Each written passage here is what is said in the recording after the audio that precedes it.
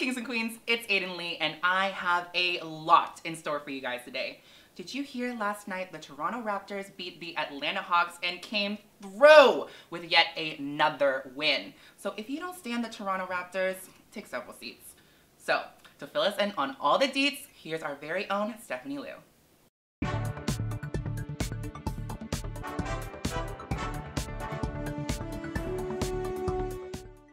The Toronto Raptors led the Hawks all 4 quarters of the game and came out on top with a final score of 124-108. In this game, the Raptors had a 53.3 field goal percentage, 55 rebounds, 19 turnovers, and 33 assists.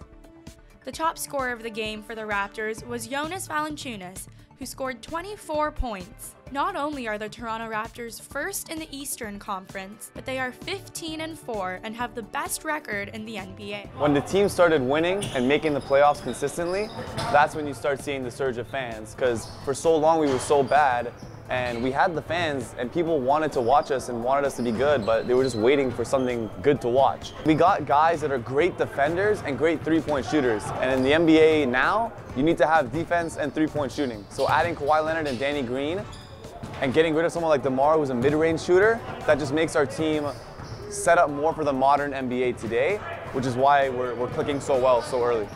This team should be able to make the finals. And if we do and lose, that'll be seen as a success. And if we win it, then we win it. Although he was in an Atlanta jersey, last night was a big night for former Raptors player Vince Carter. The 41-year-old made a buzzer-beating slam dunk, giving him 25,000 career points. Vince Carter goes over 25,000 points in his career! The next Raptors game will be played this Friday at Scotiabank Arena against the Washington Wizards. Here with your Raptors news, I'm Stephanie Liu. This month, Toronto music group Roasttown released their R&B music video for their single, Lord Have Mercy.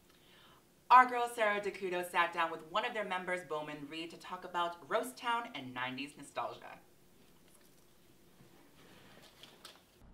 Thank you so much. Hi Bowman, thanks for coming into the studio with me today. Thank you for having me. Perfect. So this month, you and your friends Taryn Kim and Eden Graham have released your debut music video called Lord Have Mercy. And you guys have formed the group Roasttown. Yes. Lord have mercy. Everybody looking at me, dripping, falling all over me. What is? What's up? Pour another drink in my cup. I walk in, show love. This fresh fit me like a glove. So I guess I just want to ask, how did Roasttown come to fruition? So basically, Taryn and Eden are my 2 best friends. And whenever we would get invited to a party, if you put on Bruno Mars's album, 24 Karat Magic, we would explode on the dance floor. We would go crazy. We knew all the steps. People would get annoyed with us because we just like danced and stole the entire focus. And I basically went to them and said, guys, we love this. Why don't we try to make our own type of nostalgic song? And that's exactly what we did. Perfect.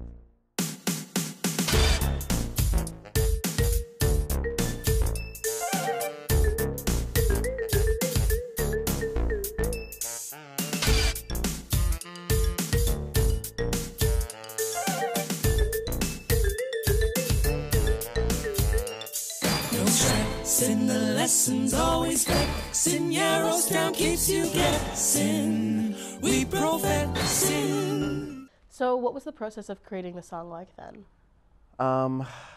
It was long. Basically, one day I was waiting for the train. It was like negative 20 degrees outside, and I was standing there, and I said to myself, Lord have mercy. And I said, oh my God, that's the title of our song. So then I went to them and said, this is the title. And basically, I didn't know how to make music before this. So I was determined to learn how to make music, did that. And then we basically got together and wrote the song.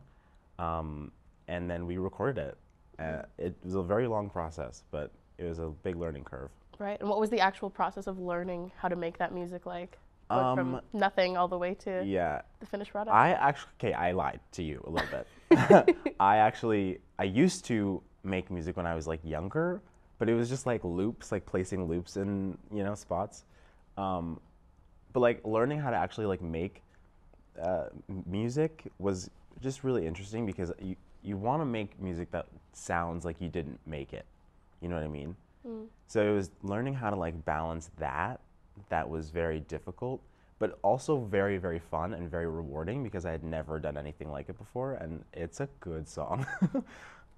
So yeah. So you co-wrote, directed, and edited for this project. Yes. All while being a student in university. So was that a difficult balance at all for you, or? Yes. I think that it was just difficult. The worst part about it was finding time with Eden and Taryn, like the rest of Rosetown, to like actually shoot. Because not even shoot, record, right? Just getting together was so hard because we all go to different schools.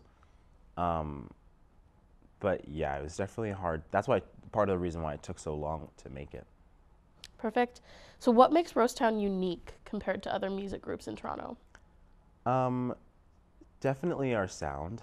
We are definitely not, I don't like current music. It's not what I listen to. I'm not a trap guy. Like, I listen to a lot of like older 80s into the 90s R&B and New Jack Swing, which is the type of era that we emulated. So I feel like no other person or group in Toronto or that I know of is really doing that. Mm-hmm. So obviously that 90s nostalgia is kind of a big wave currently in modern fashion, and obviously for you guys in Rosetown.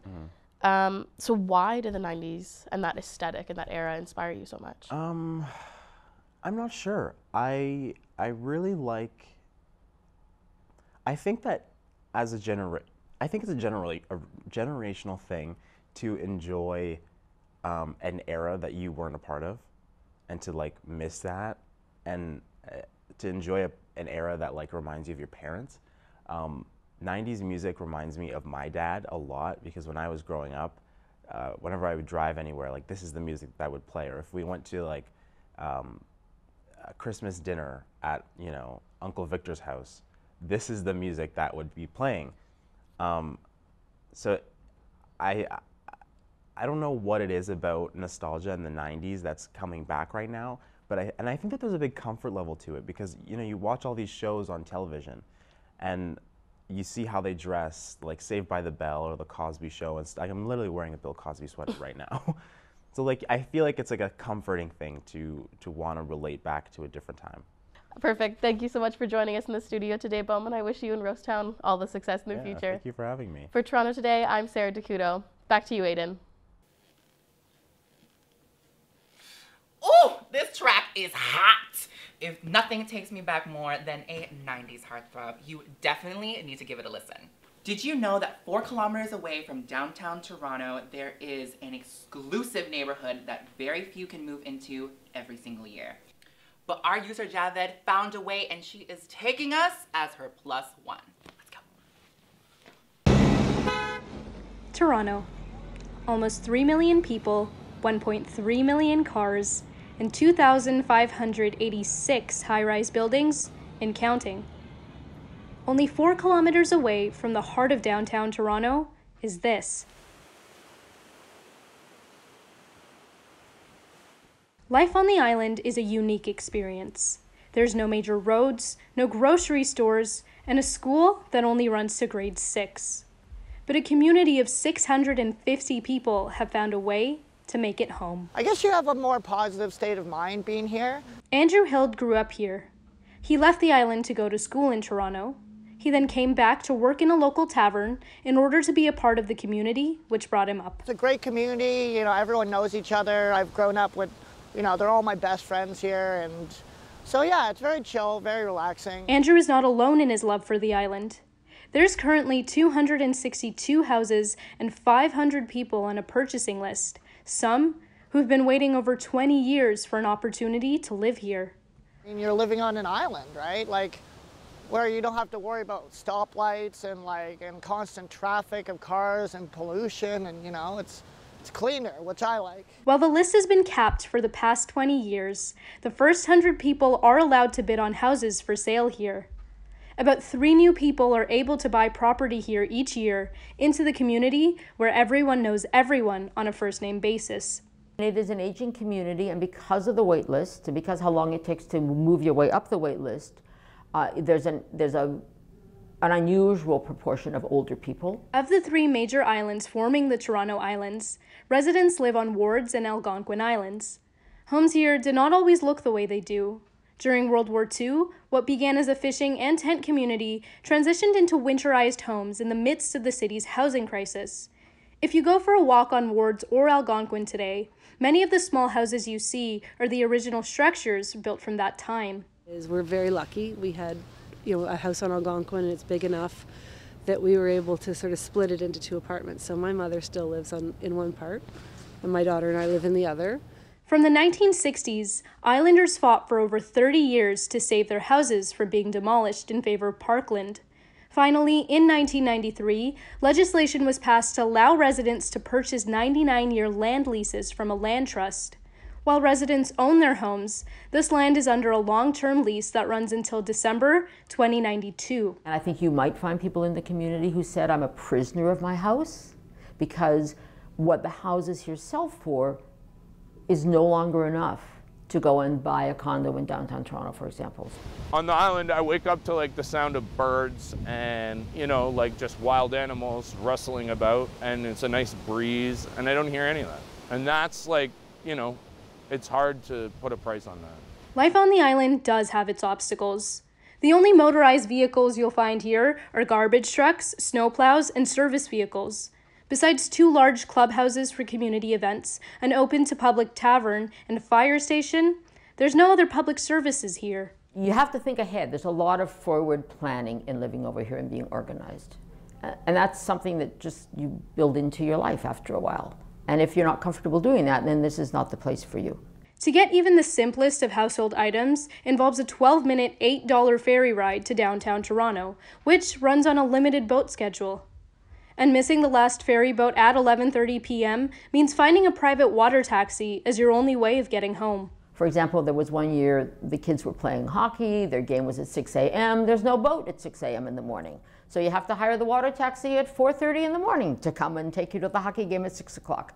Residents all agree that it's not the easiest life, but Susan sees them as inconveniences more than challenges. It is a little unusual, 10 minutes away from the downtown of Canada's largest city, yeah. But it's part of its charm. Despite relying on this boat every single day to get in and out of the island, Susan and the other residents all agree they wouldn't want to live anywhere else. For Toronto Today, I'm Yusra Javid. Okay, I had a lot of fun with you guys today, but I need to find my way to get on this island. For Toronto Today, I'm Aiden Lee. Back to you guys in the studio.